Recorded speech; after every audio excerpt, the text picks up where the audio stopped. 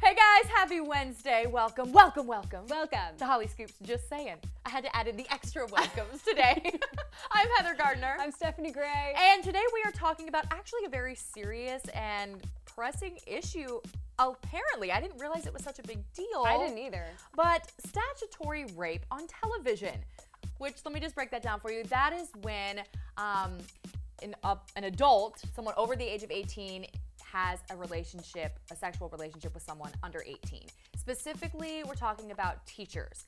And their students. Yes, and the reason we're bringing this up is we're not getting all political, just saying it's still about celebrities. The reason we're talking about it is because on a lot of teen-centered television shows that are currently airing right now, there seems to be a ton of statutory rape when it comes to students and teachers. Right.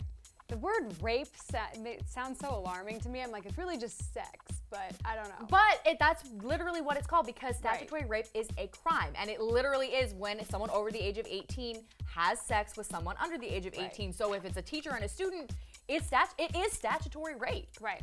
So as the resident Pretty Little Liars expert, let me just say that one of the most popular ships, aka Ezria, which is Ezra, the teacher, Mr. Fitz, and Aria, his student, they are in a relationship while he is her teacher. And it has been the storyline from the very first episode of this show for 7 years. Yeah, but this is the weird thing about their relationship is they first met before the school year had started, and they kind of fell for each other and started dating, and then the school year started and they were like, oh, so it's weird. It happened out of order. Yeah, so the other big show that's happening right now, Riverdale, it's the #1 show among teens. CW. Yes, so that one also has a student-teacher relationship with a female teacher and then a young boy. Right. And I just started watching that show. I'm binge watching it right now on Netflix, season 1.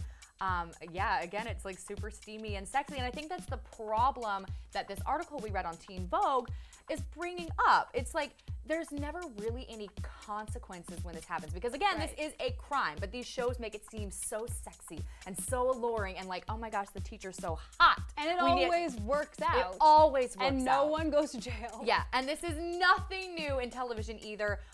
So Pretty Little Liars and Riverdale currently on the air. Dawson's Creek, One Tree Hill, Gossip Girl. Gossip Girl! I know! I loved Gossip Girl! Who was it in Gossip Girl again? I think it was Dan.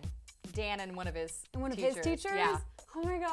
I know. I had to rack my brain on that one. It's been a few years. Yeah. But again, this is a current theme, and it's a problem that I saw with it. I hadn't noticed it until I read the article, but these are teen-aimed shows. And it's, again, no consequences. It makes it seem so sexy to just have a relationship with your teacher, but it's also a real problem in the United States. Right, but when you mentioned that earlier, the teen-based show thing, but I don't get, like, of course, what else would it be? Elementary school? Like, doesn't it have to be No, I'm talking about the TV shows aimed at a teenage audience. Teenage audience? Yes. Right, but the alternative would be like if they were in college and having sex with their teacher.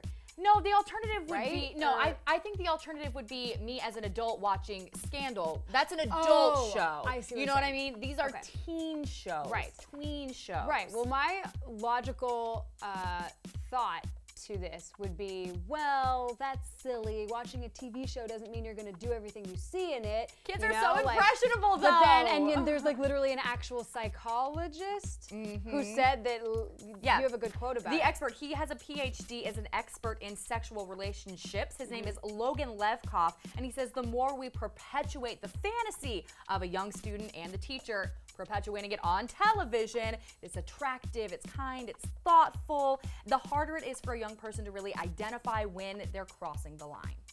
So so I get what he's saying. So if you see it on TV, it starts seeming like a normal, regular thing, and then in real life, you'll be more comfortable doing it because you're used to seeing it. Like I said, this is a problem that actually happens. We have a stat from Texas from the year 2015 to 2016 where this is mind-boggling to me. 222 investigations of inappropriate relationships with a student and a teacher. And there are even new laws in Texas now to try to bring that number down. Who knew, man? I know. Texas. Well, you know what? They're getting frisky. I was doing some research too, you know, for this segment, and I just typed in statutory rape. Sure. You know, because what else am I going to type in into Google? And like literally today, there were the 3 main articles were things on Fox News, CNN, you know, of it happening literally hours. Can I just say, did you have these rules in your high school where you're not allowed to date a teacher? Yeah. Okay. No.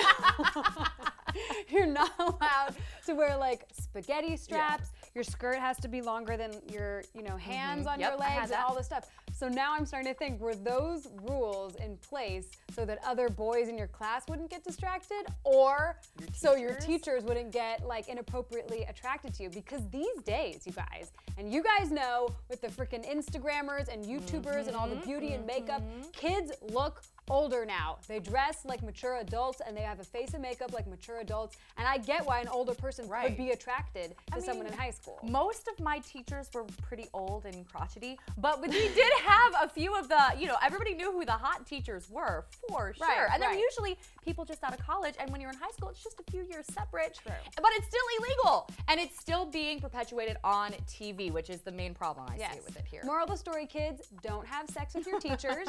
In the comments below, tell me, have you had a crush on them though? Well, yes, that's, I thought you were taking that in a whole different direction here. But do you think, I think the real problem is separating fantasy from reality. Do you think that's the issue here? Let us know in the comment section below. Guys, subscribe to our channel also, and we'll get back to some like super fun Selena news tomorrow. I'm sure. It's got 1 in 5 days it has to happen. So we'll see you back here tomorrow, guys. Thanks, bye. Bye.